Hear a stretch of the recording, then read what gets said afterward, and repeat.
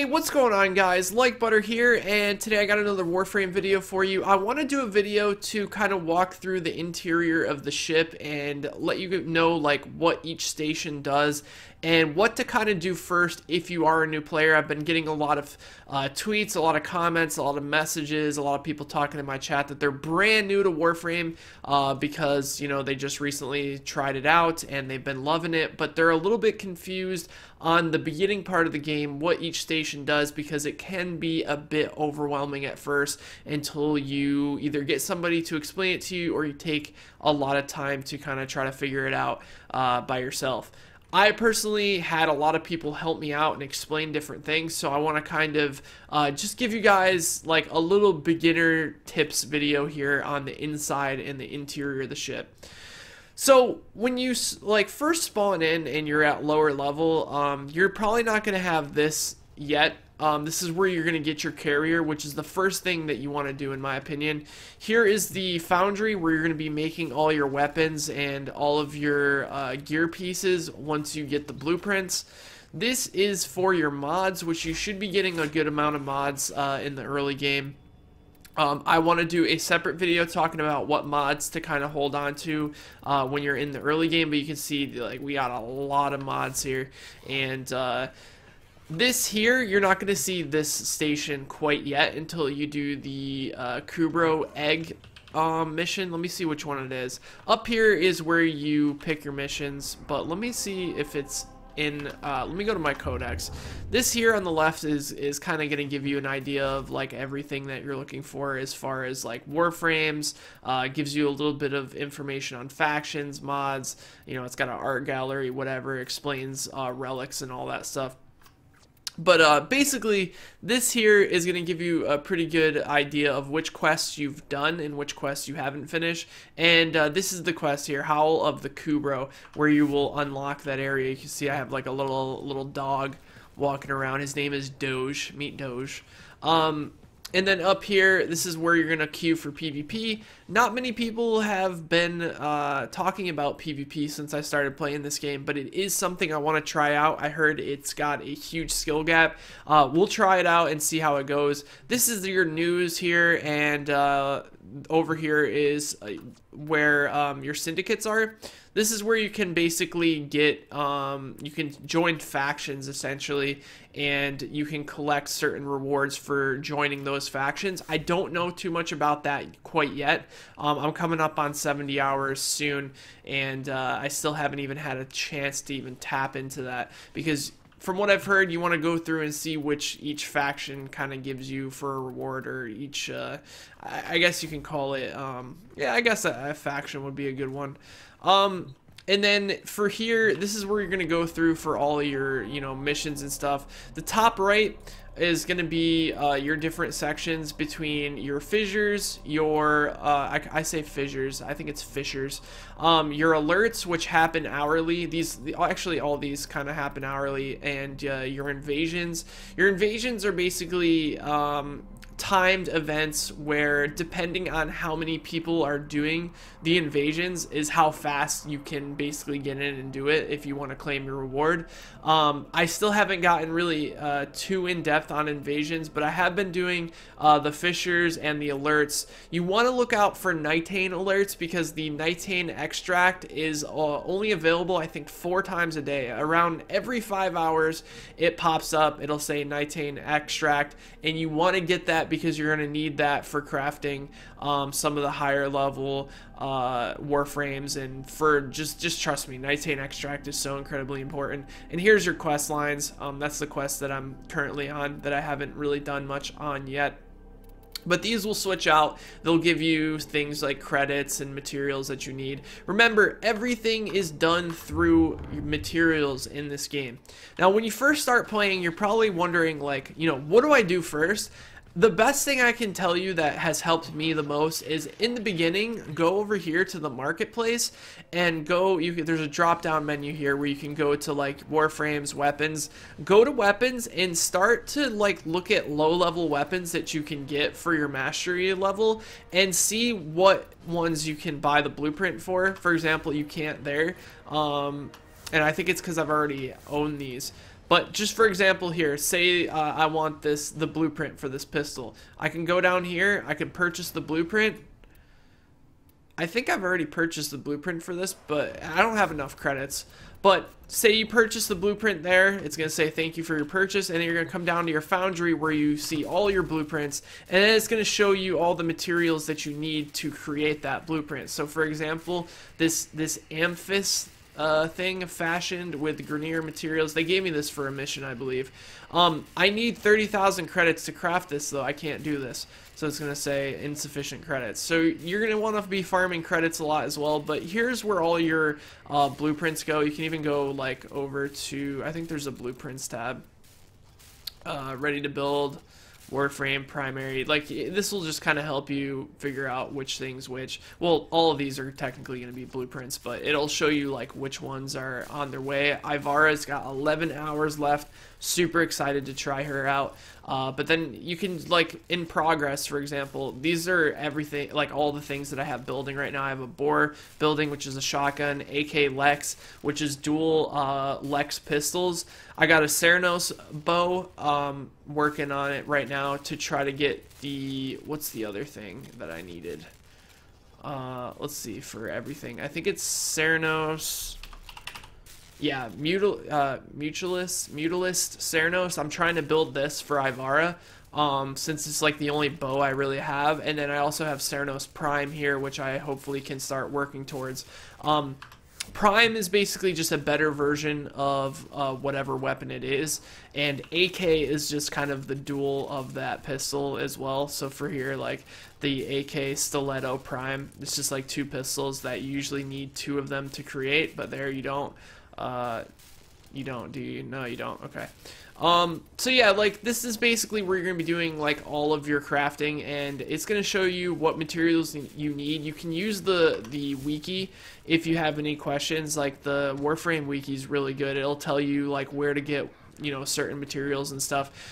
But when you first start out, your main priority is just going to be going through the story missions.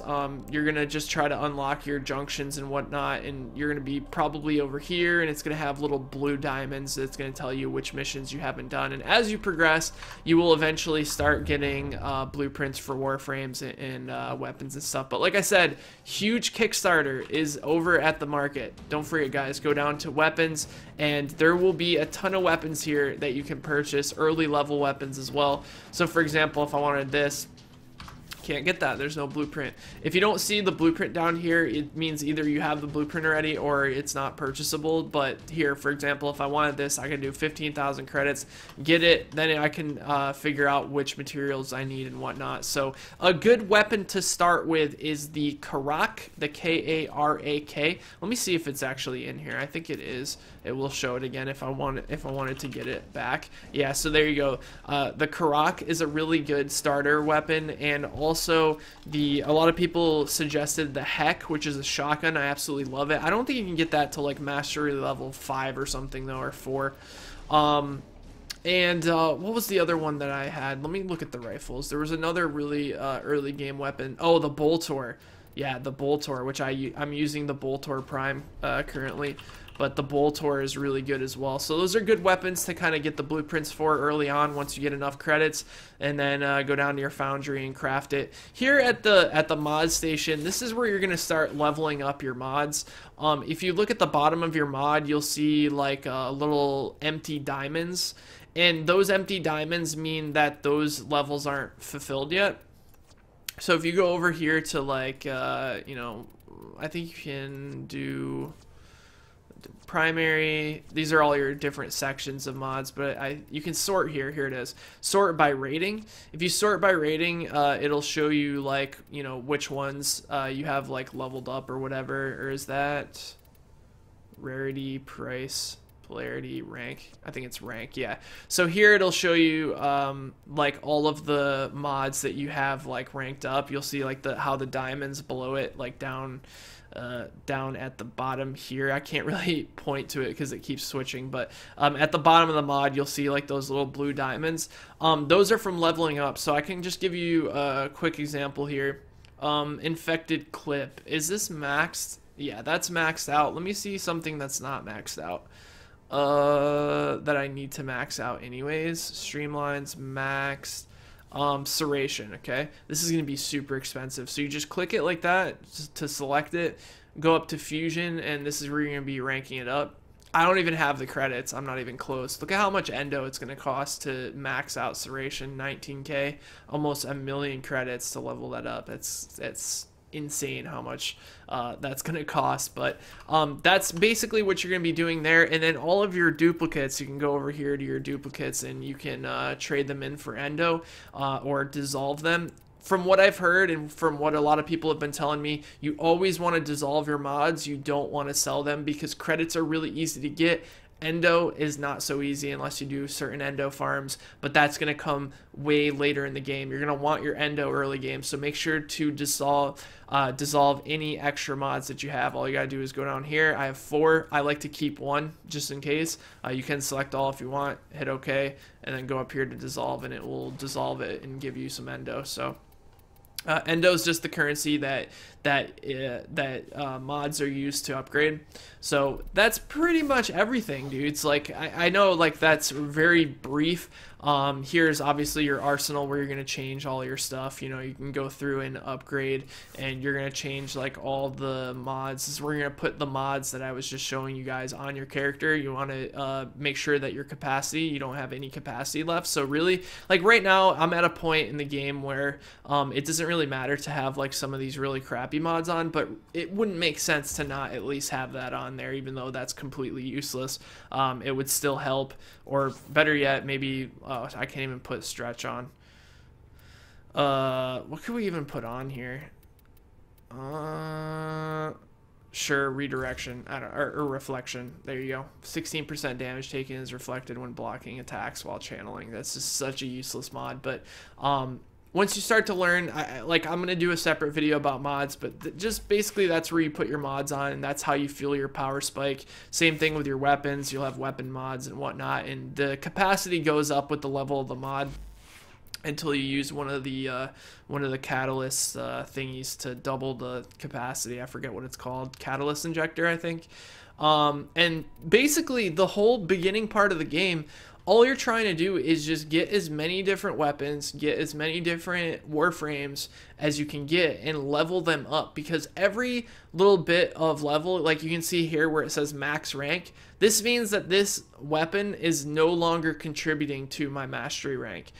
But here where it says rank 19, anything below level 30 is going to contribute to your mastery rank when you rank those things up. So those are going to really, really help. And that's why you want to get as much currency as you can and buy as many different blueprints as you can and make as many blueprints as you can, so that you have a lot of different weapons to upgrade and get your mastery rank up. So I knew I was going to miss something, so I actually had to edit this in. But over here, you're going to see, which is going to be a little bit further in the life cycle or through your campaign, the void relics here. If you go to the corner, these are where you refine your relics, which you're going to get from pretty much everything, like mostly just defense missions, and you can get them as rewards from the excavation missions as well. These relics basically have different levels of rarity, essentially, and importance. Here you're going to have like bronze, then it's going to go to like, well, I guess that's like some like rusty color. I don't even know what you'd call it. This is bronze, this is silver, and this is kind of a goldish color. They're different relic rarity, and if you click the relic, it will show you your possible rewards. Now, how you level this up is you actually have to get the, I forget what these things are called, void traces, I want to say. These void traces you get through doing the Fisher missions that I showed you on the board earlier, which has like the two little like squiggly lines that go through each other. These are going to give you a certain drop rate, which it'll show you on the right side of the item. So the blue line here will show you how rare or how common a drop is, percentage in the top right. So to get the rare drop, it's going to be probably like, I don't know, like 5% or something. It's going to be super low. And you can level this up, and I'll show you here. Let me find one that I actually need. And maybe the Tigress Prime blueprint, or let's see, operator, let's see, Oberon, Banshee Prime. All right, let's do this. So we'll do the Tigress Prime blueprint. So if I want this, right, I want this Prime blueprint, then I can actually level this up. If I had 100, I could go to Radiant here, and that I need 8 more of the Void Traces, unfortunately. But you get the Void Traces in the Fisher missions. When you get 10 Reactant, you receive a random amount. It doesn't matter if you choose a relic or whatnot. It will give you a random amount, and what you can do with those is you can refine your relics. I guess, for example, here, let's say I wanted to upgrade this to Flawless. It's kind of a waste, but just for the video, it will basically light up 2 of these circles here in the middle, and what that will do is it'll actually change the drop rate. So this is the old T1 relic here. You can see how the blue is really tiny to get the Tigress Prime blueprint. Well, when it's leveled up, or when you use the Void Fishers, the Void Tracers traces, you will see that the drop rate's going to go up a little bit. You honestly, if you in your group really want something, so for example, if me and my group really wants Tigress Prime, then we want to all go in with the Radiant upgrade on the same relic, so that it brings our chance from like 1 or 2% up to like 40% if everyone is using one of those. So that's just kind of an idea of what these are, and then obviously, like, once you have that, you come over here and I'll show you the Fisher missions, which is exactly you know, what you're going to be using those for. So right here, you pick the one that's associated with the relic that you have or that you want to use. So for example, I think ours was like Mesa, right?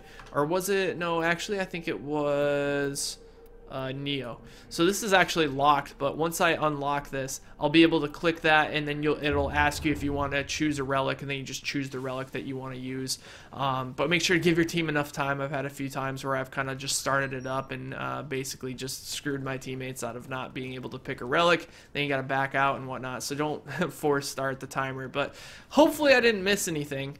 Anyways, guys, hopefully this helped some of you guys who are a bit newer to Warframe. If I messed anything up, be sure to let me know if you're like more of a veteran player and I missed something or didn't explain something properly. Be sure to let me know, because don't forget, I'm only a week in the game as well, and I am definitely going to be making a lot of mistakes trying to explain this game because of how complex it is. But thanks for watching, guys. Hopefully you enjoyed this video. If you did, be sure to drop the video a like, and I will talk to you guys next time. Take care, everybody.